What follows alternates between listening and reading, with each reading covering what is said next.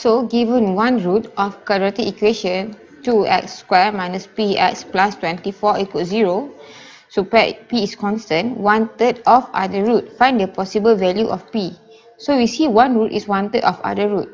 So let root is equal to a. So 1/3 is equal to 1 over 3a. So the root is a and 1 over 3a. So we know x squared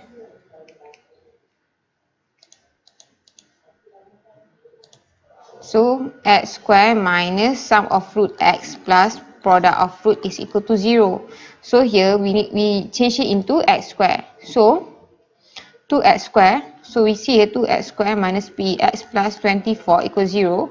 So x squared minus p over 2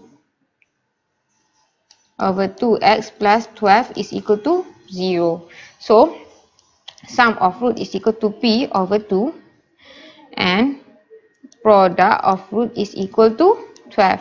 And we also know sum of root is also equal to a plus 1 over 3a, which is equal to 4 over 3a, and product of root is equal to a times 1 over 3a, which is equal to 1 over 3a squared, or a squared over 3. So we can see here this is p over 2 is equal to 4 over 3a and 12 is equal to a square over 3. So if we solve first, product of root first, then we can get what is a, then we can find what is p. So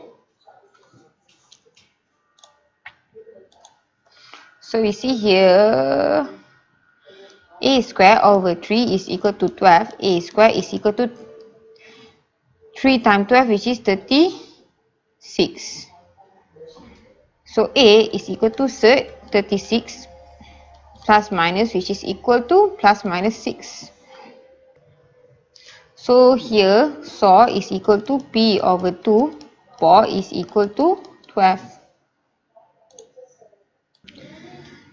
So we know p over 2 is equal to SAW, p over 2 is equal to 4 over 3a, 4 over 3a. So p is equal to 4 over 3a times 2, which is equal to 8 over 3a.